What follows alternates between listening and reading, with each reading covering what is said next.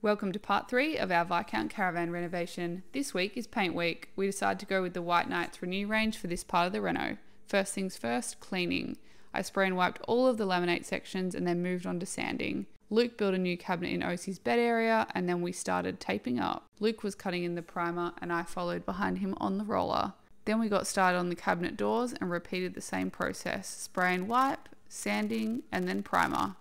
Meanwhile, Luke sanded the walls inside to get ready for the first coat of paint. We went with the colour Ocean Pearl. Ooh, look at that paint. And then Luke started painting. We did 2 coats of the top coat with a light sand in between.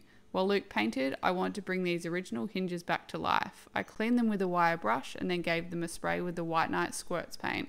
We love how these turned out, so we decided to paint the original latches too. And then we got everything installed. Love how this has all turned out. See you on the next one.